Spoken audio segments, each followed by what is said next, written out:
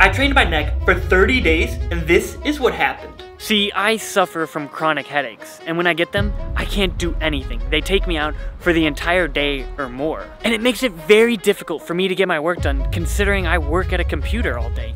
So it affects me tremendously. So when I found this video talking about how training your neck can help reduce headaches, fewer headaches, I needed to try that for myself immediately. So I set out on a 30-day journey to train a muscle group that I never thought of training before. And some of the other benefits that came with it were quite interesting. And in today's modern age of hunched over shoulders, sitting at a desk, or looking at our phone, it could be the cure.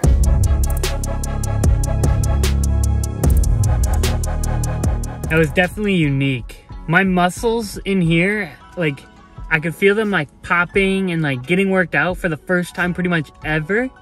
And it kind of felt good. Like, for some reason, like, now my neck feels stronger, my head feels a little bit lighter. I try not to overdo it, so that way we can like do it again tomorrow or the next day and we're not like so sore. But this might be really cool. I'll have to see how this does. If it helps reduce my headaches, dude, I will do this every single day. I might do these every single day anyways if they don't.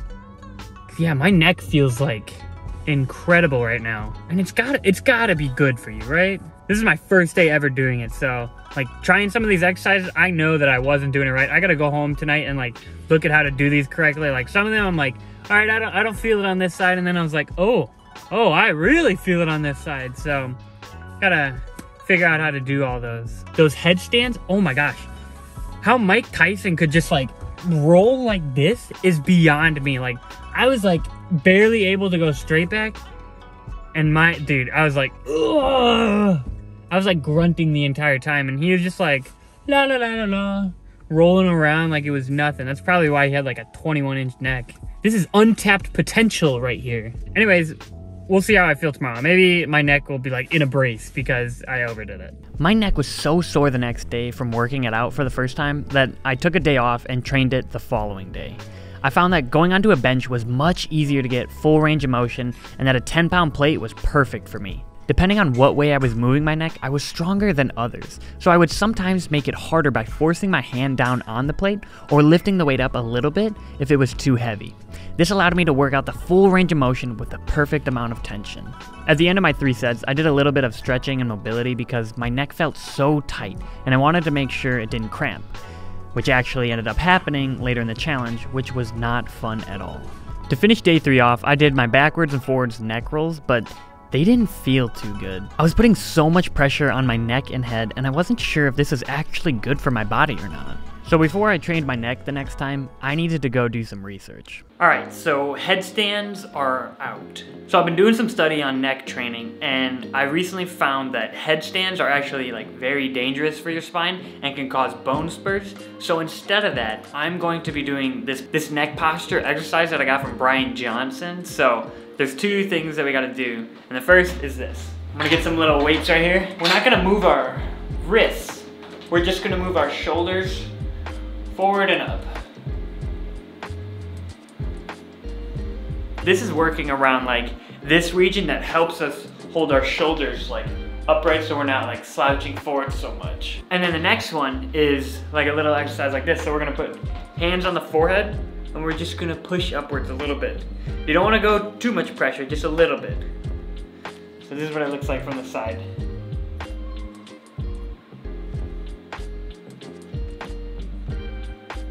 And this is to help from like all those times when you're on your phone, like looking down like this, just forcing yourself to push that neck back up. So on the days that we're not doing the 608 neck in the gym, we're gonna be doing these posture exercises. Now you're not meant to feel these ones like terribly. What they're made to do is just help you over time. Just remember that that's the posture that you should be in. Like the third thing that he talks about is having a string like coming out of the top of your head, so you're always thinking that you're being pulled up by a string, so that way you have better posture. And for somebody like me who works at a desk or is always slouched over, like on the phone or computer, like these are good exercises for me.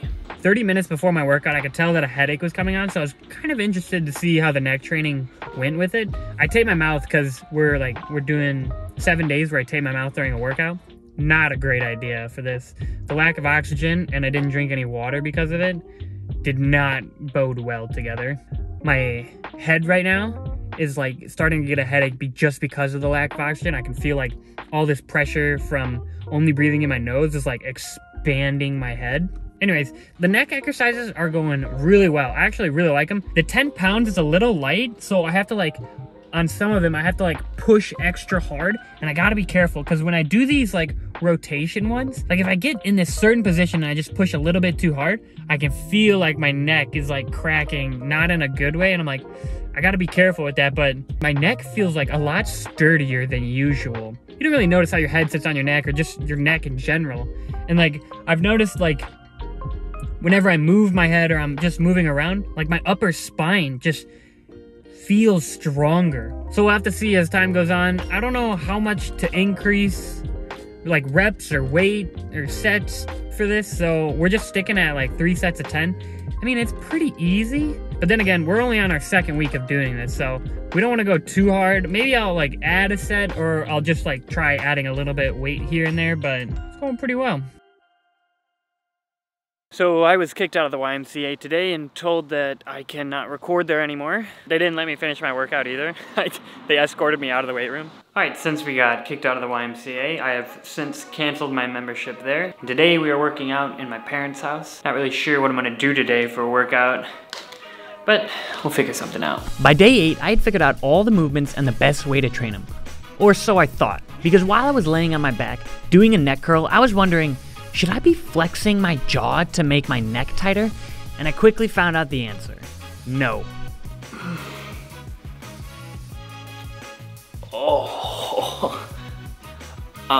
Oof. My jaw just popped really loud. Oh. My jaw is like popping right here. It's getting stuck on something. When I was doing one of these, like I tried to close my mouth and then I could just feel it like all tightening up. See, let me see if you can hear this. That's my jaw. Every time like I open my mouth a little bit. Oh. This has happened to me a few other times when I like chew like a lot throughout the day. I'll just like get this thing in my jaw. I don't know how to get rid of it though. Oh, not that way. Oh, hope I don't dislocate my jaw.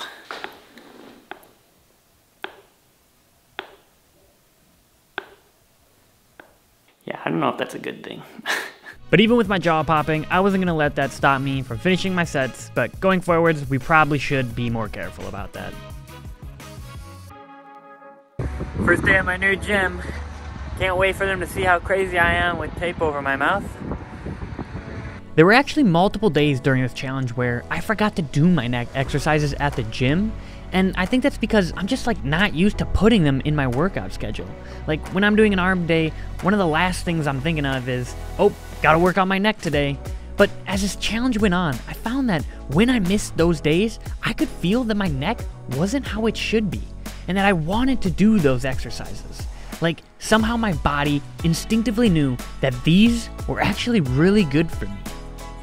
So yesterday, I actually did like a body composition measuring, and I found that my neck is actually growing. My neck went from 14 inches to 14.2 inches. The other thing that I've noticed is I haven't had any signs of a headache coming on, which is lovely, but that also could be for some other reasons. Could also be that this week I'm walking 20,000 steps a day and I don't stare at a computer screen all day and I'm getting tons of hours every day outside walking, which is probably healthy for not getting headaches. So it could be any of these reasons, but this could also help. So we'll keep trying them and we'll see what happens. At the start of this challenge, all I wanted to do was reduce the amount of headaches I have. But by the end of this challenge, I came to find that training my neck had a bigger impact on me than I realized. Yes, it did reduce my headaches and it gave me more mental clarity throughout the day. But it also made me focus more on my posture, made my neck feel more stable and mobile, which led to me holding myself up more physically and mentally. But most importantly, it made me contemplate what things in my life I wasn't training that could have a profound impact on it. Because for someone like me, who's tried some of the craziest exercises and challenges in the pursuit of health, I've never once considered working out my neck. So the question is, what's something that you should be training?